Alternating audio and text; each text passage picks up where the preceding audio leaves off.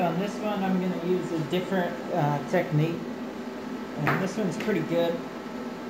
I don't usually use it, but a lot of people like it.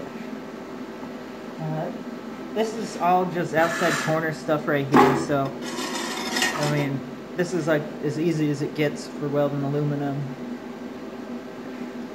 But a lot of people like this technique where you, instead of filling, move, fill, move, fill, move, fill, move, what they'll do is fill, stay for a second, move, dab, stay for a second, dab, and I'll show you that. I also switched to a number 5 cup.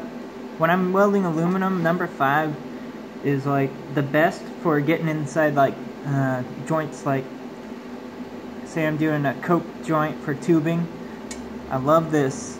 The number 7 is just a little too big to get in there, and for some reason it clouds up more. This does awesome.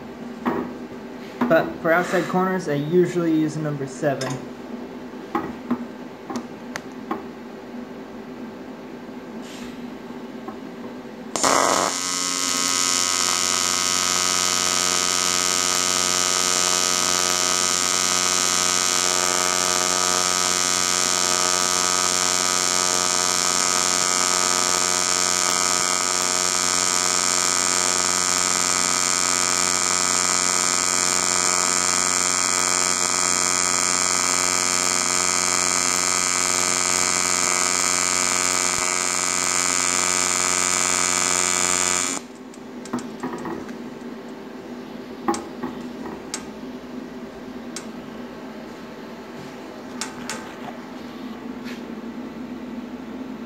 And that's what that looks like.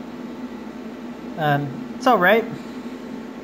The reason I don't like it, or it's not that I don't like it, that I don't use it, is you can see a little bit of cloudiness, and when you have a transformer machine that's even worse, because you're stopping. So what that arc is doing after you fill your stop, that arc is doing the cleaning action, so that new metal that just solidified is getting cleaned and then moving, then it's cleaning. So it's that dull gray.